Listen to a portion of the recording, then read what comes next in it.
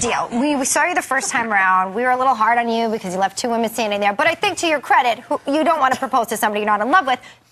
So that I know if I can watch from now on, are you proposing to somebody at the end of this thing? Well, okay, let me say this. I obviously can't say if I'm proposing to somebody. I will say... Did you get down on one knee? I fell very, very deeply into love, and only if, I proposed, I meant it. Meaning, I didn't feel pressure, it wasn't for the show's sake.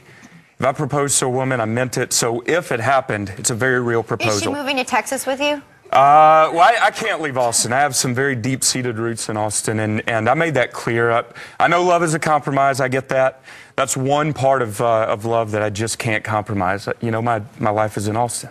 Now, go ahead. Now, it recently came out that you have a criminal record. What were you arrested for? You know something? I'm so glad you brought that up because I've been waiting to address. No, I really am. Brought up in every paper and everything. Yes, ma'am, it has.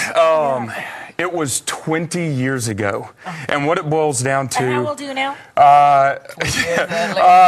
I'm 38. Okay. Yeah, I'm happy to say it. I'm 38 years old.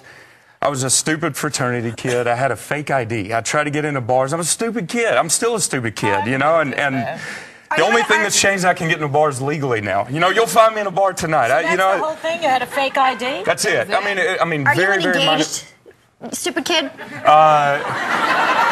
Wow, this is good. I really am so happy to say I did fall in love. I know you were so disapproving of how it ended last time. No,